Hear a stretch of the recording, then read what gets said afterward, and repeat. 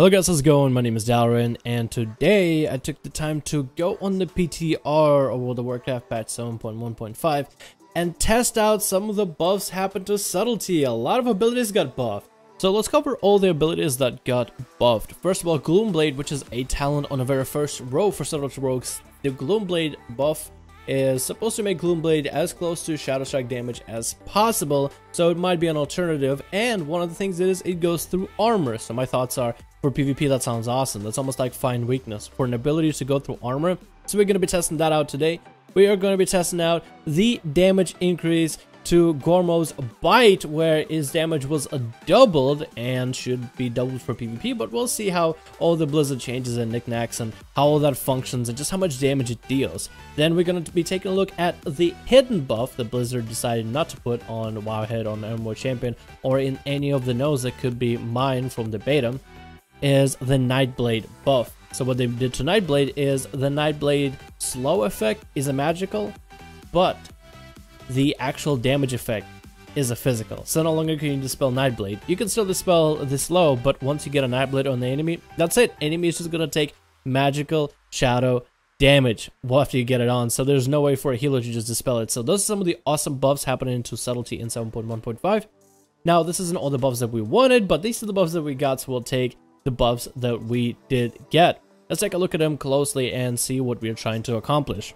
Now, when we're talking a little bit about Gloomblade, for example, we gotta compare it with Shadow Strike.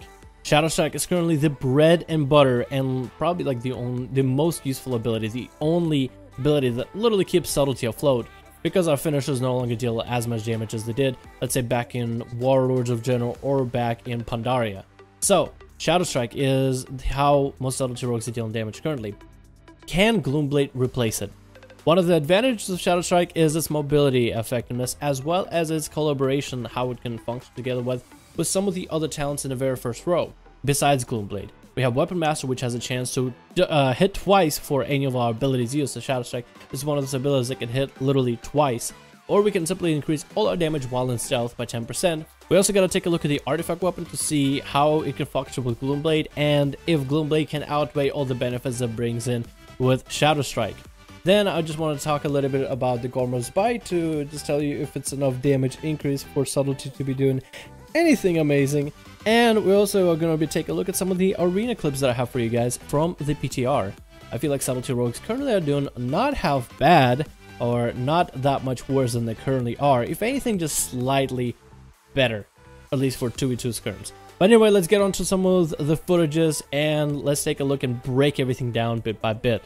Question: can Dalaran do better than a gladiator rogue in the skirm arena on PTR?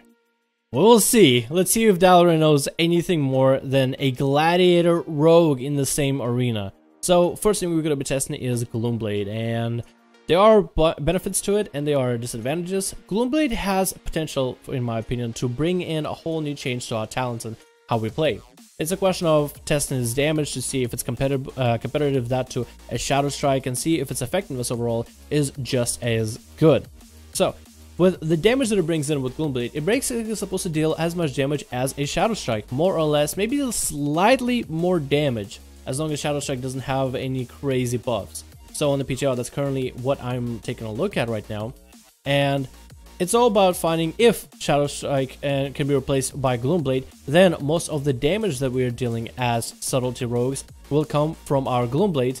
That'll give us some options in terms of choosing different talents. Maybe we can go for some crazy build where we build combo points using Gloomblade, but during our Shadow Dances, we are using finishers. So we'll use Shadow Dance, Nightblade, or Shadow Dance, Eviscerate for a heavy hit, and then we have Gloomblade where we don't need to have Shadow Dance and Shadow Strike all the time, an uptime for both of those to be consistent in order to be able to deal damage. So that's basically what we're trying to accomplish when we are comparing these, to see if Gloomblade is worth taking. Now what you want to pay attention is not only the screen that you're looking at, but also the damage numbers at the bottom right. Right now I'm rolling for a Gloomblade build with Night Stalker in order to see if I can deal a little bit more damage in terms of my finishers, and since I won't really need to have Shadow Strikes available at all times, I'm not rolling Subterfuge for an extended duration of my Shadow Dance. So basically what I'm trying to do is open on a target, build up combo points, hit Shadow Dance, and use a finisher, and then go back to stabbing the shit out of my enemy with the Gloomblade to see if I can build up enough combo points. So then once I'm full combo points, use Shadow Dance back up, use an Eviscerate, and then go back to stabbing the shit out of my enemy. For the most part, you do have some damage increase with Gloomblade, but is it consistent? Kind of depends on the situation. When you're going against a mage, the mobility is definitely a plus. So one of the things you are losing with Gloomblade is the mobility. And also, most of the value of your Shadow Strike ends up being a little bit different than that of Gloomblade. You see, a Shadow Strike, if it crits, can deal massive damage. Gloomblade, if it crits, deals somewhat okay damage. So with Gloomblade, you get a little bit more consistency and less of like this burst capability. Before I go on reviewing Gloomblade and comparing it against Shadow Strike, I want to talk a little bit about the nerf to rogues slows. So all the abilities that slow for rogues, which are Nightblade, Crippled Poison, and Pistol Shot slow, are now 30% effective. So they'll slow the enemy by 30% rather than 50%. Not sure exactly why Blizzard did this, because there are moments where, even as a Subtlety rogue, I'm chasing after a Shaman. His slow keeps me slower than him.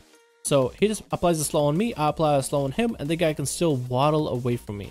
So in my test when I'm trying to test Gloomblade, in most cases, I end up having to resort to Shadow Strikes. And then I'm having to Shadow Strike again.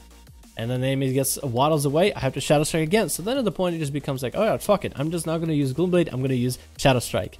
And that's kind of, if that's how the game is going to be, and that's going to be our nerf to slow, that's basically will take Gloomblade as far away as possible from being good.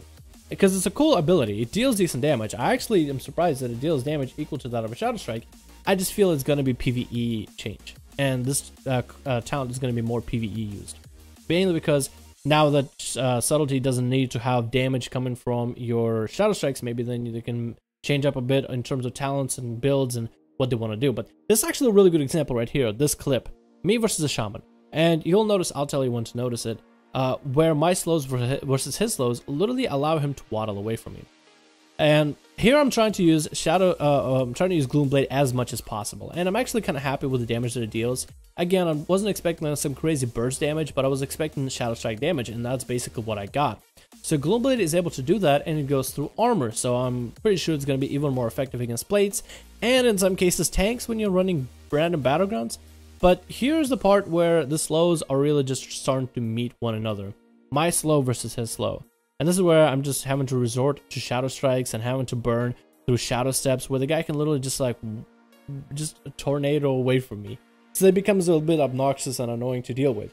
So if the slows are going to come out to live as of 7.1.5, then Gloomblade is going to have less efficiency. So then we're going to be leaning towards Shadow Strike.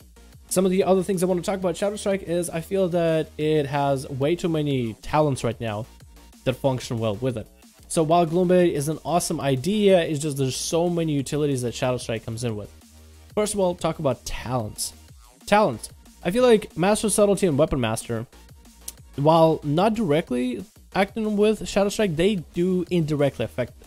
Master Subtlety gives you 10% damage increase while in stealth, and that also functions for Shadow Dance. What do you do while you're Shadow Dancing? You're spamming Shadow Strikes. So Shadow Strikes effectively have 10% more DPS increase. Then we have Weapon Master, which has a chance to double up a damage. But not only does it double up, it has double up effects as well.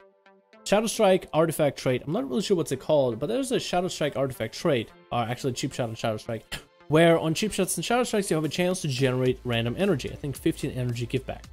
So if you Shadow Strike and you gain energy, and then Weapon Master procs off of the Shadow Strike that generate energy, it'll double the energy regeneration. So Weapon Master inadvertently ends up working really well with Shadow Strike, maybe a little too well.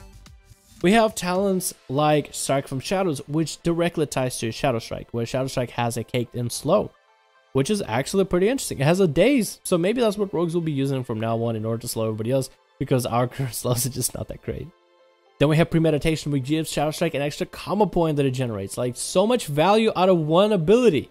We have Vigor, which allows us more Shadow Strikes, not directly affects it, but inadvertently affects it. Then we have Master Shadows, more energy, more Shadow Strikes. Also works well with Shadow Dance, so inadvertently affects it. Then we have Artifact traits. Akari Soul, Shadow Nova, like those two traits make Subtlety and Shadow Strike that much better. And that's just simply damage increase. So Akari's Soul is going to be a big component of your burst, especially of your regular damage, because of the faster rate at which Akari's Soul attacks for 2-second delay instead of 4. And then Shadow Nova is going to be usable every 5 seconds, I think, once every 5 seconds with a Shadow Strike. So then you'll be able to deal more shadow damage. Of course, it'll be AoE, but it won't break CC, at least that's what I heard. It does not break CC, so that'll be good for PvP. Then I feel like Shadow Strike on its own as an ability was just made way too good by Blizzard.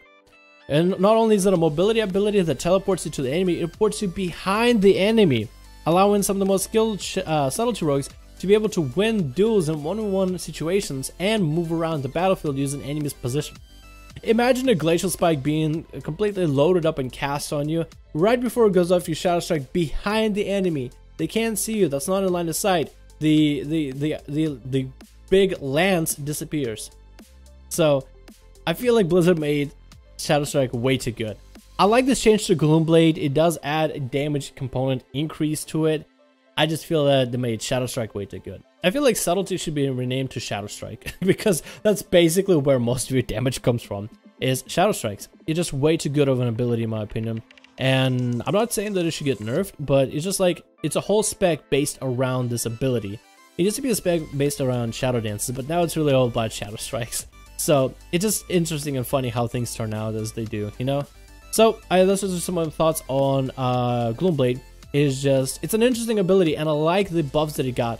I just feel like they're gonna be PvE specific buffs, where they'll be able to help you out in terms of raid and dungeon environments, and maybe give you some different options in terms of damage.